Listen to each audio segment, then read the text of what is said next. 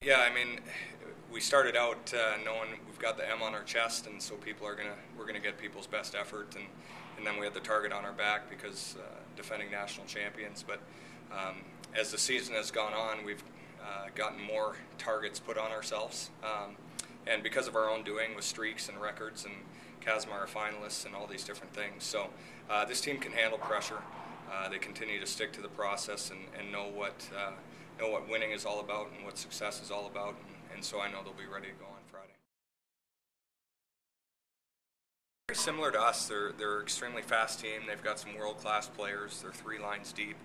They've got some big, strong defensemen in Blake Bolden and some smaller defensemen with good speed and Emily Falzer, better than average goaltending. So it's going to be probably one of the more exciting games that we'll see here because as I had mentioned, we're very offensive-minded teams.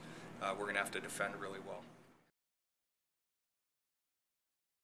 It helps a lot. You know, there's 6 new players on our team who have never been through it, but when you have 16 or 18 other players with experience who have won it at the highest level, they know what it's like, and our younger players are able to lean on them a little bit as our older players draw on that experience for them. It's going to be something I've always, dreamed of doing, and something that we've been hoping we could do all year. And I really look forward to the opportunity to play here at Ritter, and in front of a sold-out crowd is going to be amazing. And I think hopefully we can show the fans a good game.